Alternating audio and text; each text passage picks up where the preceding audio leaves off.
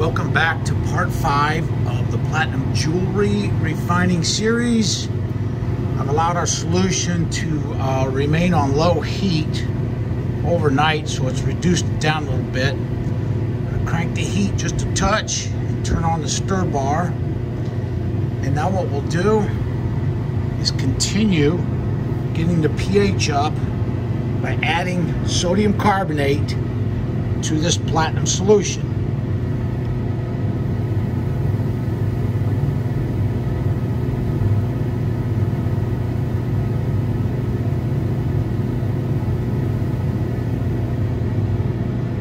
I noticed in the comment section that some folks are recommending using sodium hydroxide or some other chemical to raise the pH quicker, and then when I get up close to the goal of 7.5, then start adding sodium carbonate, or sodium bicarbonate rather. But that's not the way to go here. You want to bring this pH up slowly, and that's why we're using this weak base sodium bicarbonate instead of something like sodium hydroxide.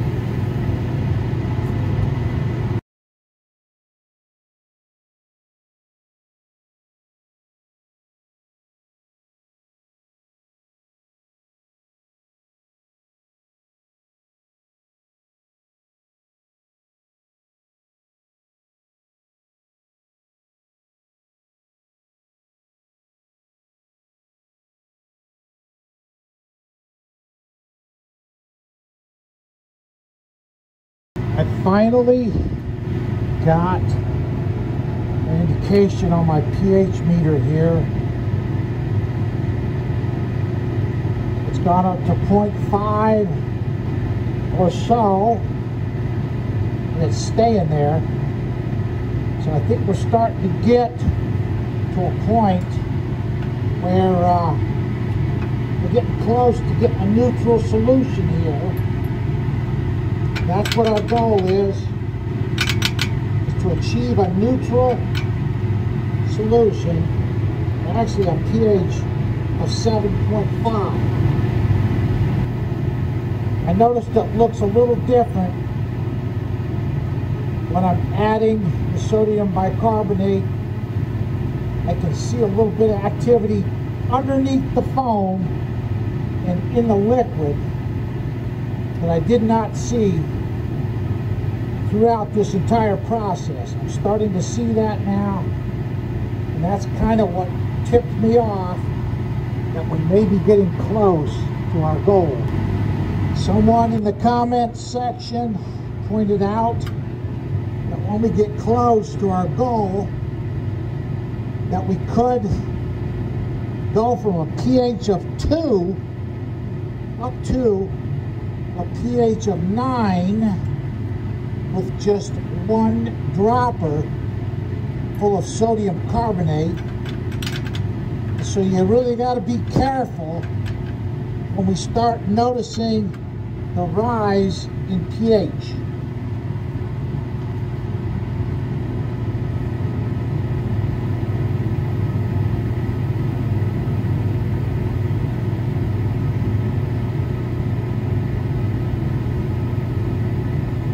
I'm going to add some of the sodium bicarbonate solution. Hopefully you'll be able to see what I'm talking about here. We're getting a little bit of fizzing and bubbling down below the surface that I had not seen before, and that's kind of a tip-off that we're getting close to being neutral.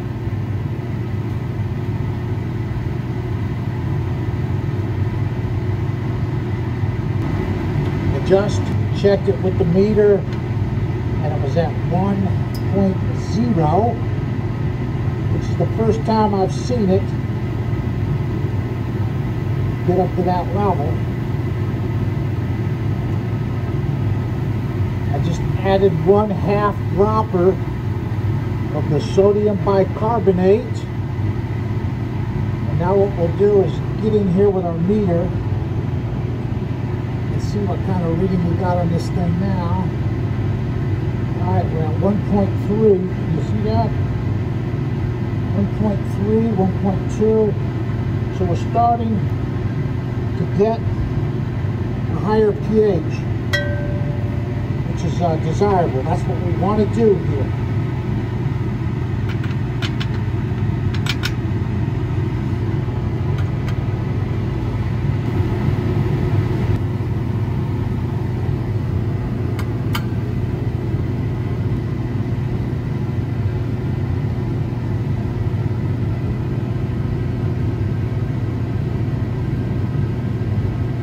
Oh yeah, we're at 3.3. So we're moving up nicely.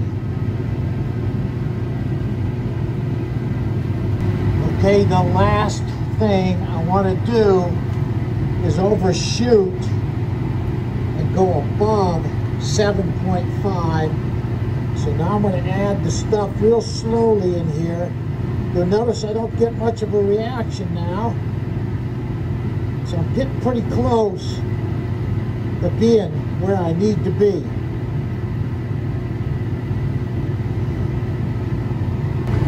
I just checked it, and was at 4.5. So now we're going to add just a little bit more sodium carbonate, just a few drops. I'm going to reach in here and check it again.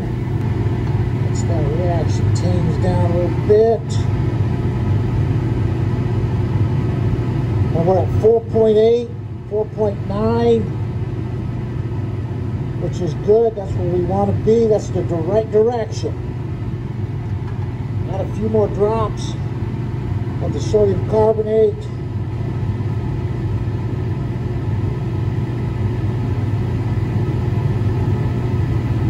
That's about 10 drops. Let that calm down. Check it one more time with our meter. Oh yeah, now we're up over 5. So this is looking good.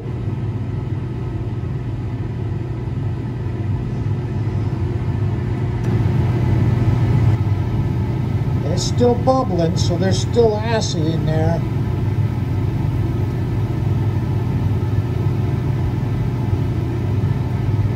But then when I put the meter in,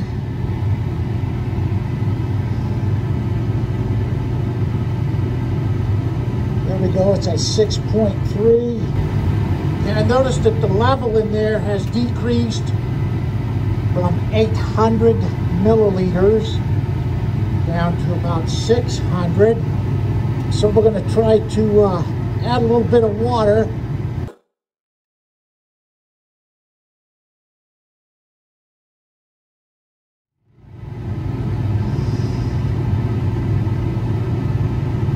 That's still 6.2, 6.1, budge off 6.3 to 6.4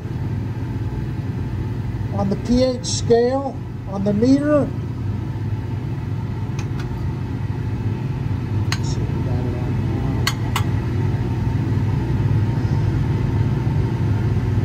now. Okay, it's up to 6.5.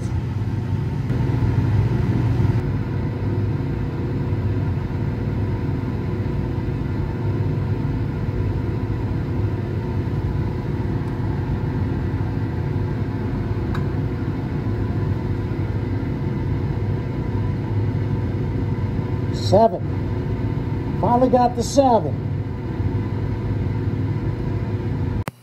I had to go take care of something, so I turned the stir bar off. I turned the heat off, and I was just away for just a few minutes, and I came back out and looked, and this is what I saw. I missed the money shot from the brown solids settling out after I killed the heat and killed the stirring. So this is the time lapse from that after I turned everything off.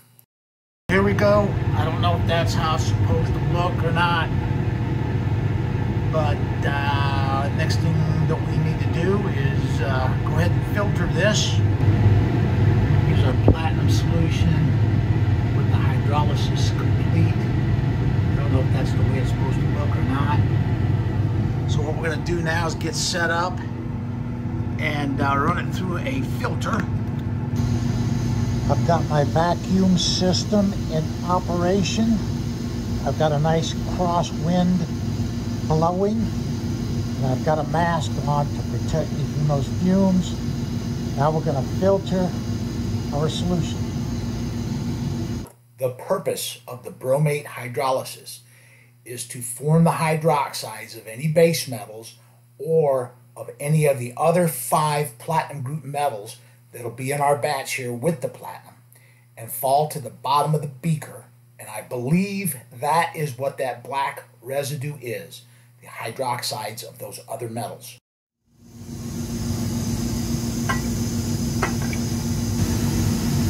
Our platinum solution looks nice and clear, clean. It's looking real good. I'm going to go ahead and pour these solids right on into the filter now.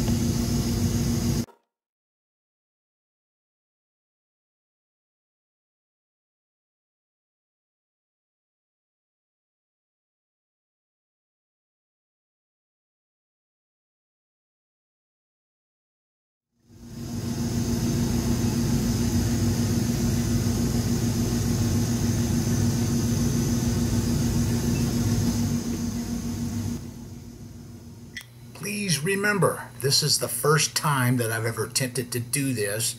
I believe that black residue is the hydroxides of the Rhodium, Iridium, Osmium, Ruthenium, and Palladium that I'm rinsing down into that filter.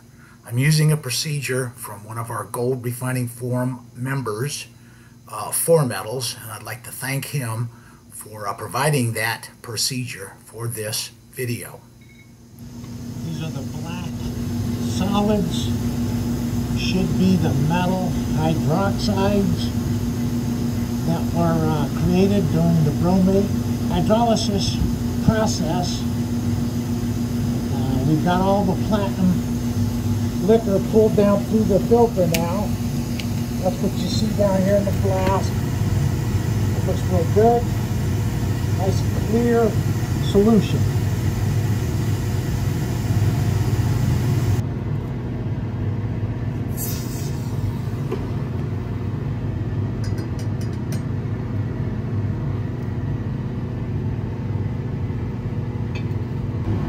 Now we're going to transfer our platinum solution to a clean beaker.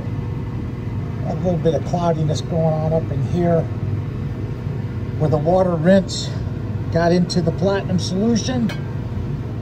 I should have skipped the water rinse and went with that filtered solution just like it was. And I think what we'll do now is reduce the volume of liquid we have in here.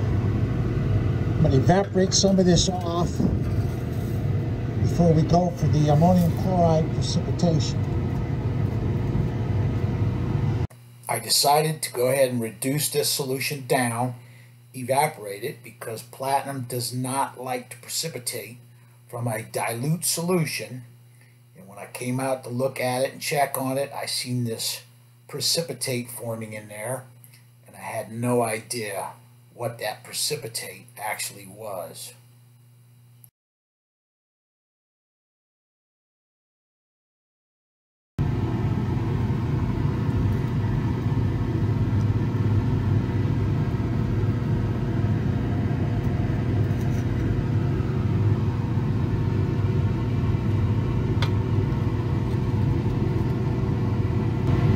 Tried to evaporate this down. Of course, I've got some kind of salt precipitating out of the solution now.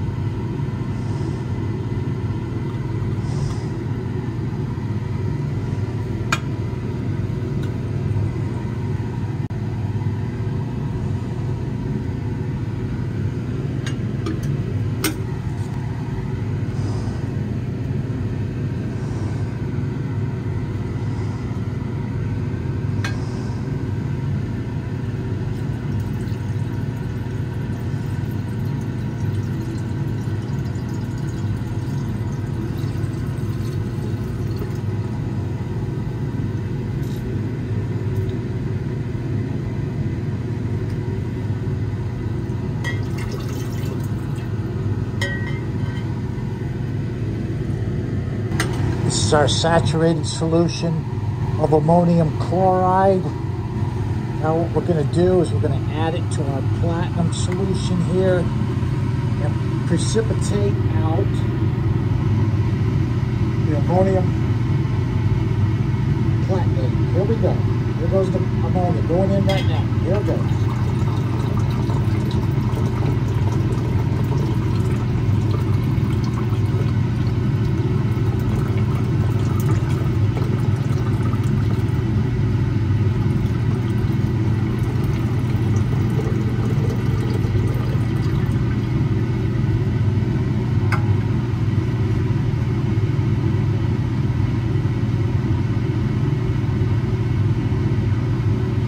What a difference a night's rest can make.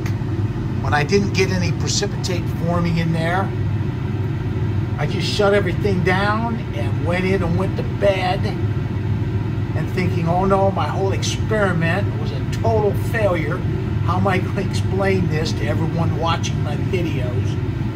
I came out this morning and lo and behold, I've got some precipitate that's formed down on the bottom of this beaker.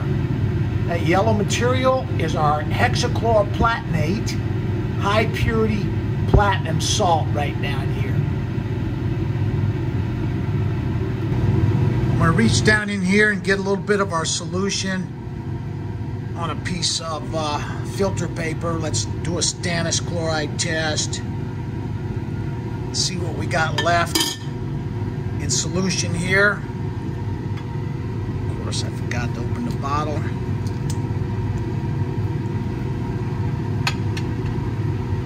Let's just see what we got left in there.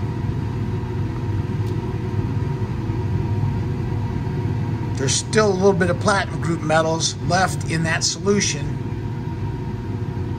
but I think we've got most of it pulled out with the ammonium chloride precipitation down here. I've got my mask on, and what we're going to do, this is our ammonium hexachloroplatinate. We'll get this out of here in a filter and rinse it off. But right now what I want to do is, I believe this is some platinum salt down in the bottom of this beaker. And what I'm going to do is hydrate it with some hydrochloric acid, because I don't want this stuff drying out. The solution is bad enough, but when it gets in a dry powdered form, it can get airborne and get into your lungs. So we're going to go ahead and hydrate this now with some hydrochloric acid.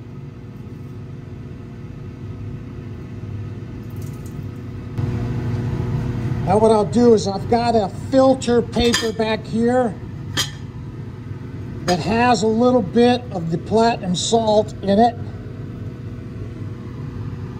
See that? I need to get that down in some hydrochloric acid as well. See, it's already started to dry out. I'm going to rinse this out with some hydrochloric acid.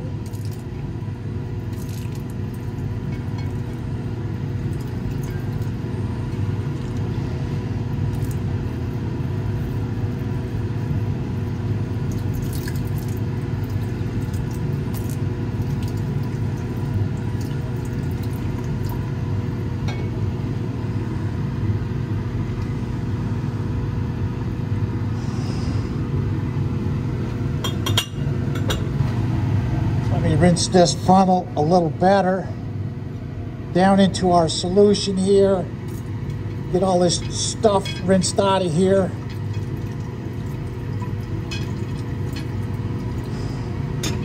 And now what we'll do is I'm going to cover this up.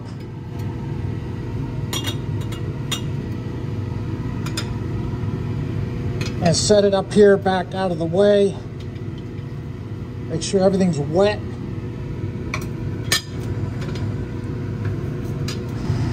I've got my mask off now that the airborne threat has been neutralized by keeping it moist. I was devastated yesterday. I thought the whole experiment was a failure when I poured that ammonium chloride in there and got no result. So when I came out this morning and seen I had some pure platinum precipitate down in there, I was just lifted back up. So now I'm gonna have to call it here, man. I'm gonna take the day off, the rest of the day off, and spend some time with Miss Sri Tips, eat some good food, and when we come back for part 6, what I'm gonna do is figure out a way to process the remaining solids in that beaker right there, and we'll continue to work with this stuff. But this will conclude part 5 of the platinum jewelry refining series of videos. Thank you for watching.